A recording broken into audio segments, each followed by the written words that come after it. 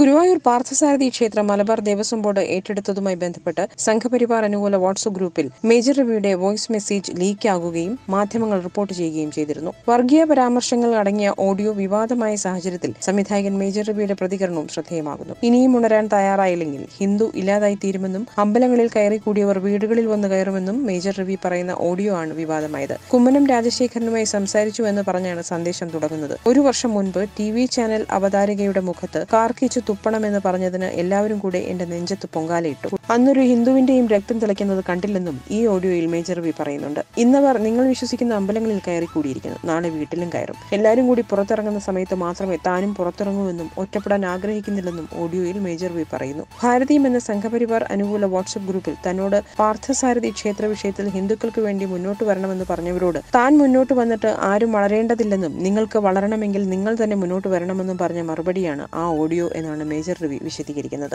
എന്നാൽ താൻ ആരെയോ തെറിവിളിക്കുന്നതായോ കൊല്ലാൻ ആഹ്വാനം ചെയ്യുന്നതായോ ഒക്കെയാണ് ഇപ്പോൾ പ്രചരിപ്പിക്കപ്പെടുന്നതെന്നും മേജർ രവി പറയുന്നു. എന്നാൽ എന്താണ് ചോദിക്കുന്നത് എന്നവർ പുറത്തുവിട്ടിട്ടില്ല. സാറ് മുന്നിൽ നിൽക്കണം എന്ന് ആവശ്യപ്പെടുന്നയാളോട് ഞാൻ നിൽക്കില്ല എന്ന് വിശദീകരിക്കുന്ന ഓഡിയോ ആണത്. നിങ്ങളുടെ അവകാശങ്ങൾ നിങ്ങൾക്ക് തന്നെ നേടിയെടുക്കാൻ അറിയില്ലെങ്കിൽ പിന്നെ ഞാൻ എന്തിനാണ് നിൽക്കുന്നത് എന്നാണ് എന്റെ ചോദ്യം. അപ്പോഴേക്കും ഞാൻ സംഖ്യയായി, ഞാൻ വർഗീയനായി, മേജർ രവി പറയുന്നു. പറഞ്ഞതല്ലേ അത്തരം ട്രോളുകൾ ഉണ്ടാകാൻ കാരണമെന്ന ചോദ്യത്തിന് മേജർ രവിയുടെ മറുപടി ഇങ്ങനെ: നിങ്ങളുടെ അമ്പലം കൈവിട്ടു പോകുന്നതിൽ നിങ്ങൾക്ക് വികാരമില്ലെങ്കിൽ പിന്നെ നിങ്ങളെന്തിനാണ് എന്നോട് പറയുന്നതെന്നാണ് ഞാൻ അതിൽ പറയാൻ ശ്രമിക്കുന്നത്. ഞാനല്ല മുന്നിൽ നിൽക്കേണ്ടത്, നിങ്ങളായിട്ട് ചെയ്യൂ എന്നാണ് ഞാൻ പറയുന്നത്. ഞാൻ ആദ്യം ചോദിച്ചത് ഇതാണ്: ദേവസ്വം ബോർഡ് അമ്പലം ഏറ്റെടുത്തൽ എന്താണ് പ്രശ്നം? അപ്പോൾ അവർ പറയുന്നത് ഈ പൈസ സർക്കാർ ഏറ്റെടുക്കുന്നു, അത് ഹജ്ജ് സബ്സിഡിയായി കൊടുക്കുന്നു എന്നൊക്കെയാകുന്നു. ഇതൊക്കെ വളരെ ദുർബലമായ വാദങ്ങളാണ്. വിവരാവകാശ കമ്മീഷന് പോലും ചോദിച്ചാൽ അങ്ങനെ ഒന്നിനും ഈ ഫണ്ടിങ് ഉപയോഗിക്കുന്നില്ല എന്നാണ് അറിയാൻ കഴിയുക.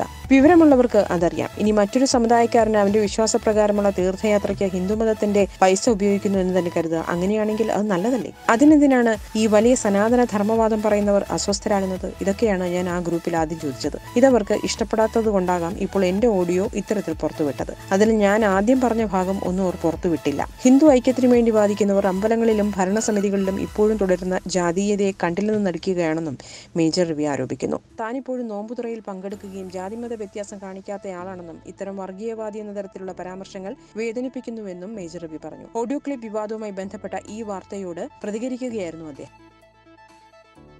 You're watching me on metromatinee.com. metromatinee.com. Subscribe for more videos. Subscribe for more videos. Subscribe here for more videos. Subscribe now. Thank you.